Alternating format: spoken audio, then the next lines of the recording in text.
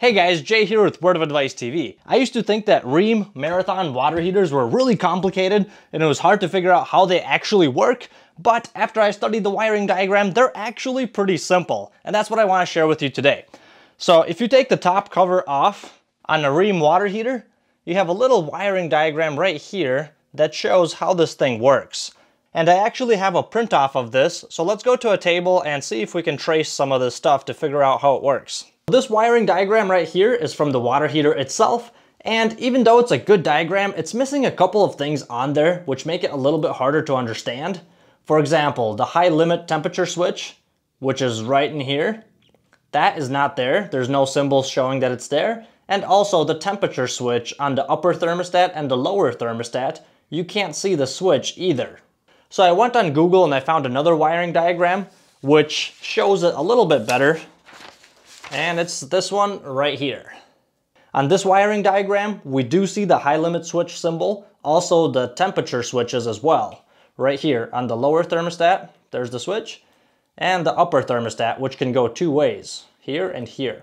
And then here we have the high limit switch, which actually is a good depiction showing you that if this switch trips, if the water heater gets a lot hotter than it should be, all the power gets cut off right over here. So with the high limit switch tripped, only this terminal would be energized and this one right here. Everything else under that will not have any power. And they did a good job depicting this as well. Basically this right here, that's going to be our temperature switch. One of these. And what that means is when the water heater is getting hotter, when the upper part of the water heater is getting hotter, this switch will go up. As the water inside is getting colder, this thermostat senses that it's getting colder, this switch will go down and energize terminal 2 instead. So this switch goes both ways. Once it cools down, it goes over here. Once the water heats up, this thing goes over here. As for the lower thermostat, it's a lot more simple. Whenever the temperature on the lower section of the water heater gets colder, this switch will go down and touch number 2.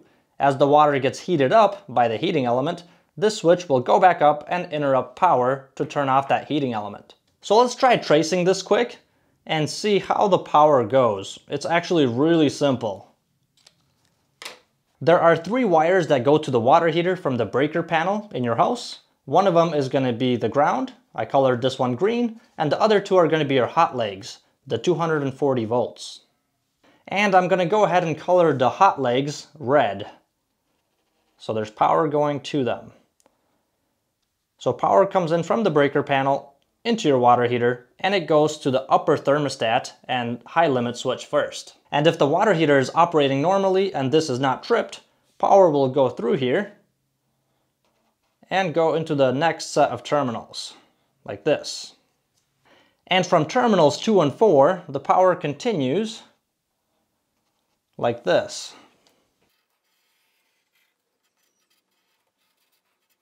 So one of the hot legs has no interruptions at all. It immediately powers up one side of the element, the upper element, and it also powers up one side of the lower element. So this leg of the wiring diagram is super easy. As long as this high temperature limit switch is not tripped, this whole side is just always energized. And on the other side, L1, that's where we have our thermostats. This thermostat switch, it's either in this position between 1 and 2, or it's in this position between 1 and 4. If the temperature goes up, then terminal 4 gets energized. But if the upper thermostat is sensing that the water here is getting colder, this switch will go down and energize number 2 instead. Let's say that Christy starts taking a shower.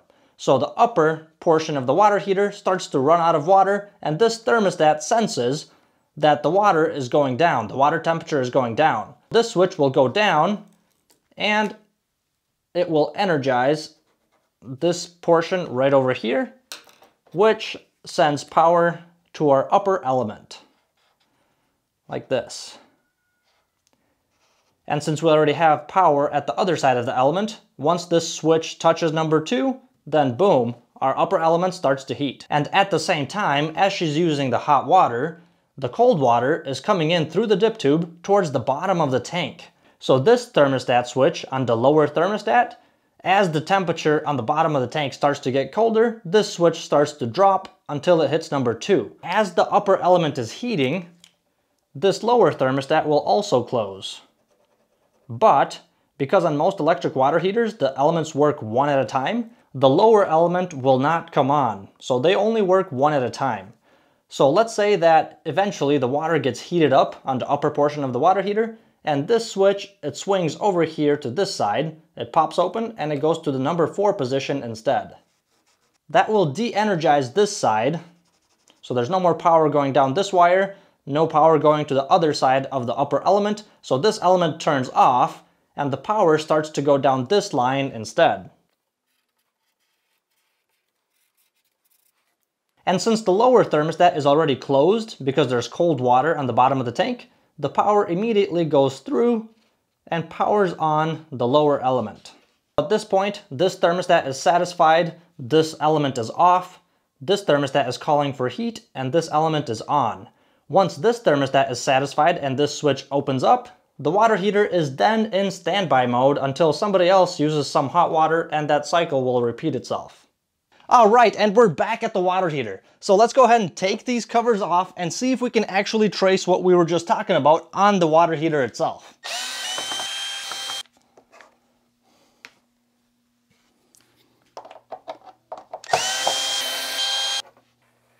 And before I continue, I'm gonna go ahead and turn the power off and then pull these plastic covers off so we can see where the wires go better.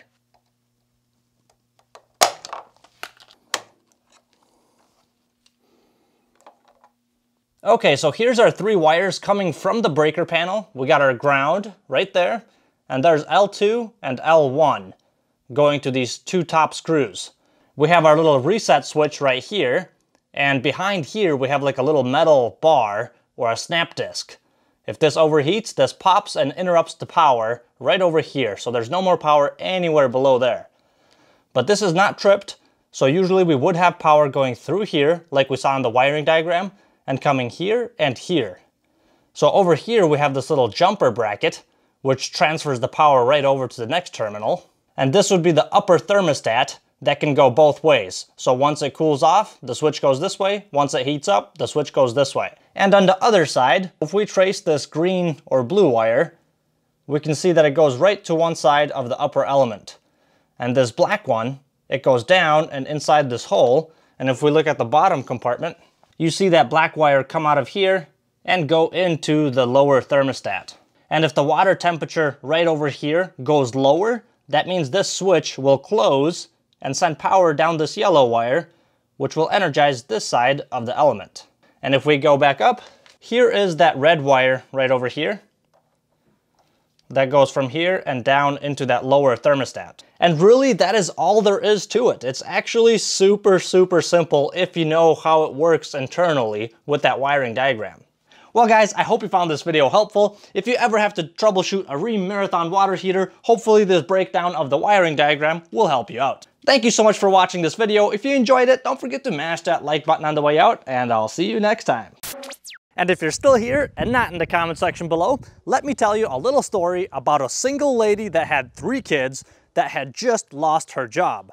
She finally ran out of money and her food was just about out as well. All she had left was some bread and a little bit of sugar.